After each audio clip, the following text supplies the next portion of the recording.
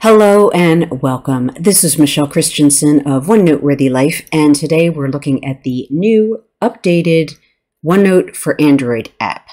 The changes are pretty significant, and I think you'll find at least one thing that you are excited about. So I noticed the change on my phone somewhere around this past summer, but I didn't really explore it because I don't use OneNote on my phone that much. I tend to use OneNote mostly on my desktop, and then I just use the phone on the go. But somebody sent me a link to an article covering the update, which is linked in the description. And once I read the article and I saw really what the changes were, I knew I had to share this. So I'm very excited about this. And the article is linked in the description if you want to read it. And if you are an Android user, I suggest you read it because there is probably some good information in there for you. In fact, let's look at my phone right now. So we are looking at my Android phone screen in real time right now. And the two big updates right now are the use of cards, which you can see on the screen. And the second is the addition of the quick capture bar, which you see at the bottom of the screen. It's down here. So prior to this update, the Android app looked a lot like OneNote looks on any other device. And this change here, displaying the cards, makes it look very different. But I think it's a really good change because each of these cards represents a recent note.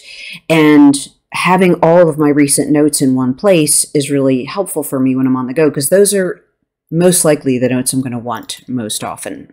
One of the less visible changes is that with this update, the Android app displays notes from all of your signed in OneNote accounts. So if you had more than one OneNote account, all of those recent notes would be showing on this home screen.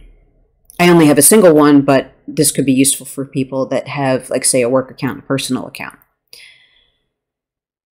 Unless I mention otherwise, everything you're seeing is in real time. If something takes too long, I will edit it for brevity, but I'll mention that. So as I mentioned, we are looking at the notes that I have opened recently for this video. And during this video, you might see notes and notebooks with the name demo, the word demo in the title. And that's because that's where I store all of the notebooks that I use for demonstration for video purposes.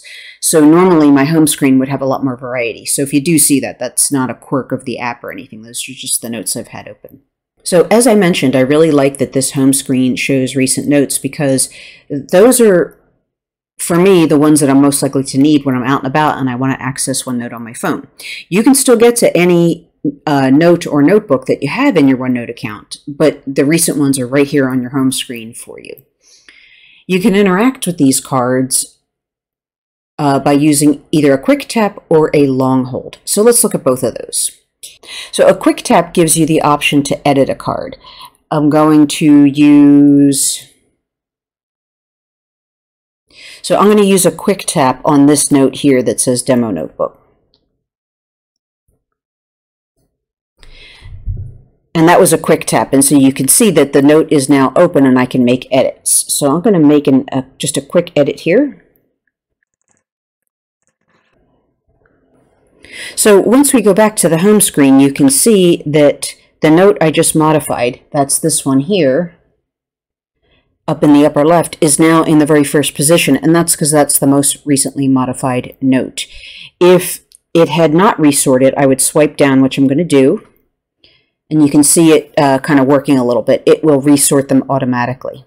Now for the long hold, you'll see that it gives me a menu of options. So I'm going to use this page called Shortcut, and we're going to do a long hold.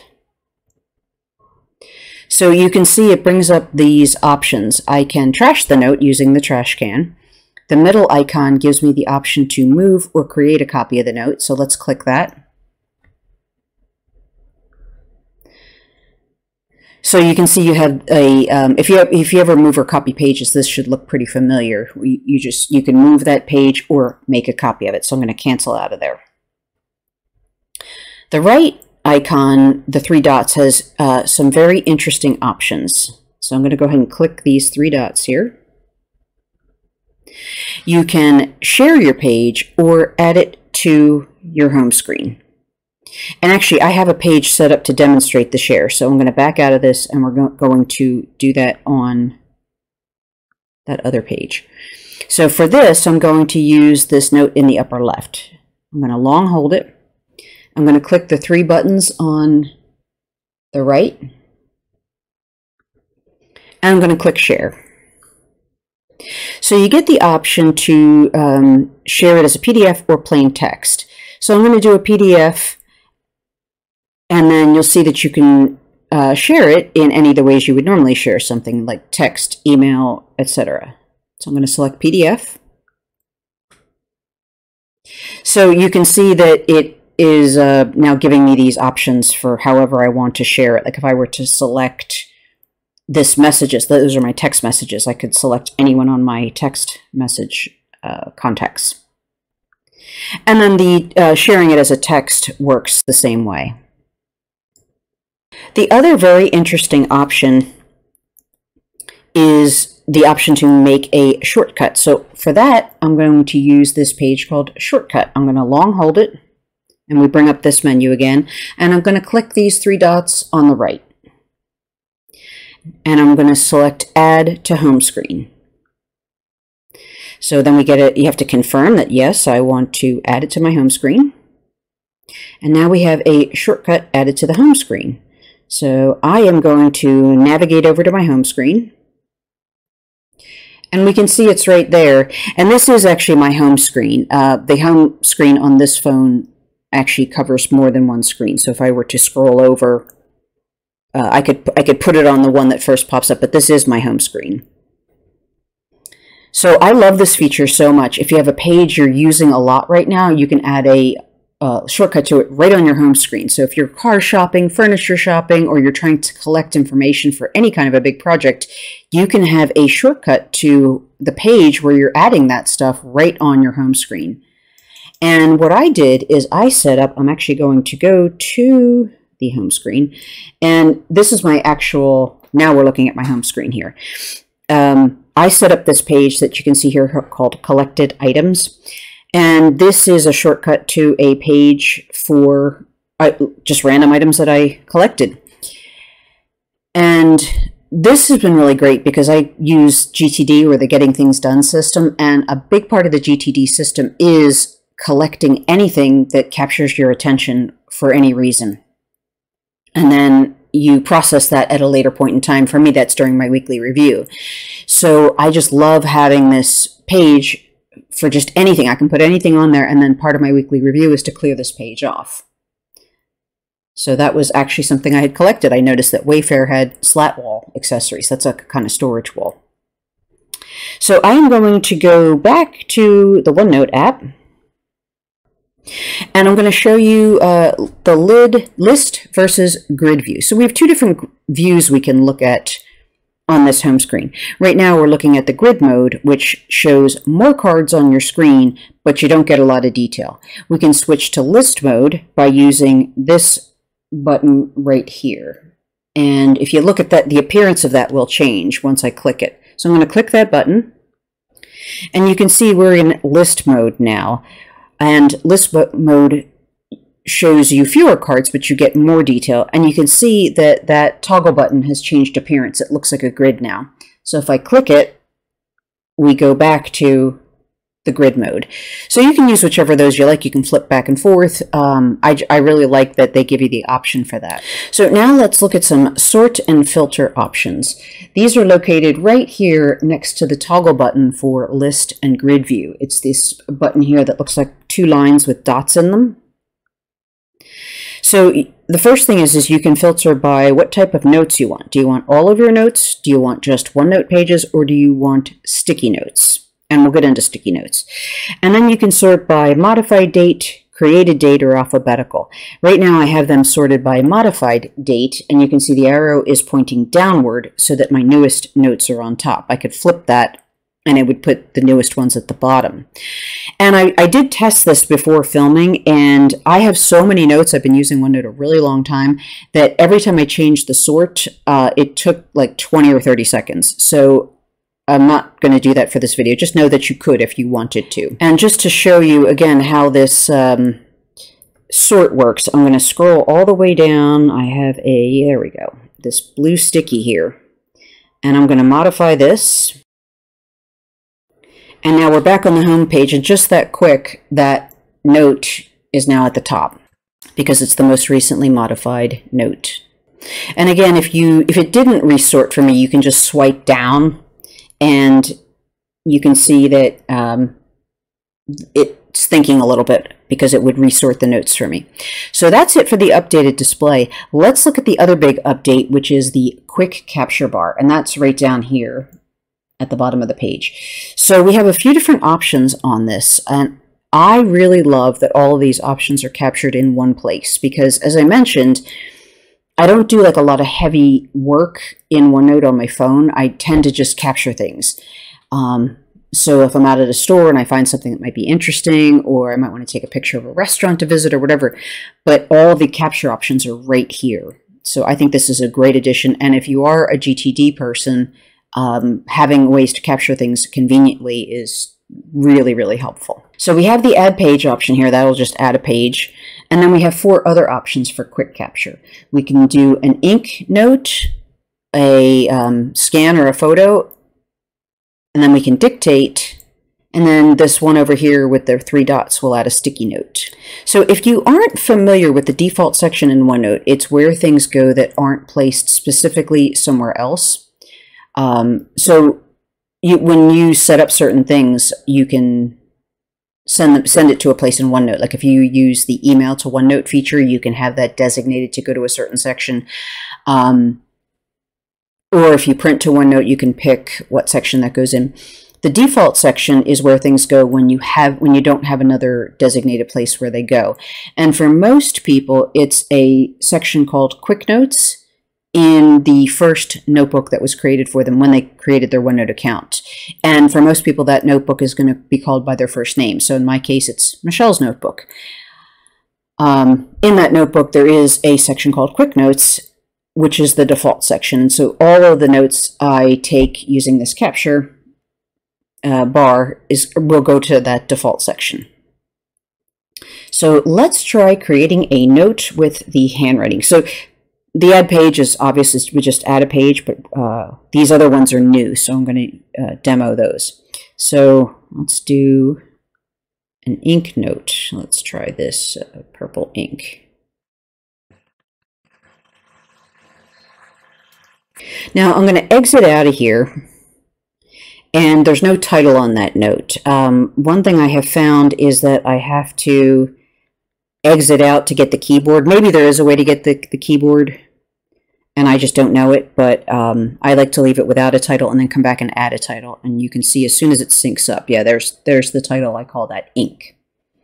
So let's do a scan now. I'm going to click on this camera icon, and I have a scan set up for us to use. Okay, so I am now trying to, there we go. Looks pretty good.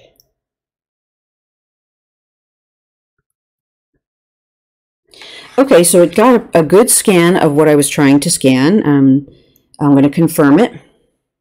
And one of the updates is with this scanning feature, you have some of the options that you have with other photo apps. So you have filters, which you can use.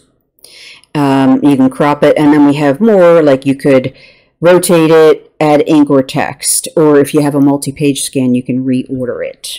So I'm not going to do any of those things, but just know that you could. I'm going to click Done, give it a title, and then I'm going to exit out of here. And you can see that it's already right at the top of my home screen, and that's in that default section. Now let's test the dictation.